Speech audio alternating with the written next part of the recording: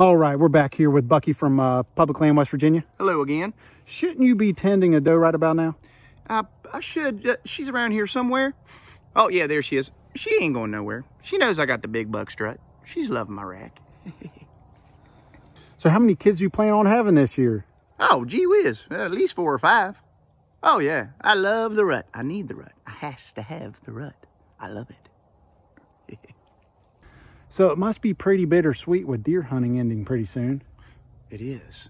I mean, on one hoof, I don't have to worry about my life. Thank goodness. But on the other hoof, I'm running out of peanut addiction. You know where I can get some? You should give me some, right? Yeah, I'll get you some right after this. Okay, yeah.